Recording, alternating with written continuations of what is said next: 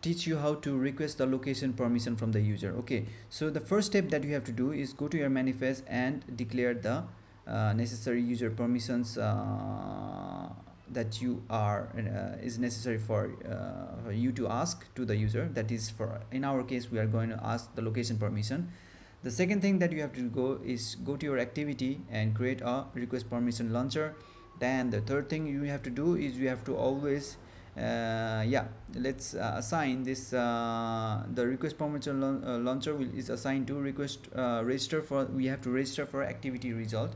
Here we will pretty much request the permission, and the result is getting registered here. And if the result is granted, then you get the current location. Otherwise you have to show the permission rationale.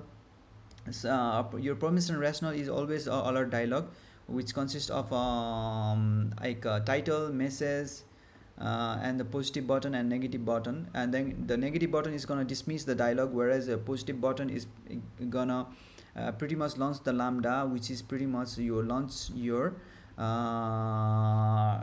request permission, right? The request permission in our case is a we are gonna access the location permission, right? So, and finally when our map is ready, we are gonna use check this case, like when the user has granted the location, you get the current location. If you have to show the request permission rationale, you show the request permission rationale. Otherwise you have to just launch the request permission to ask the user for the permission. And that's it, guys. So it's pretty simple. Let me run the application.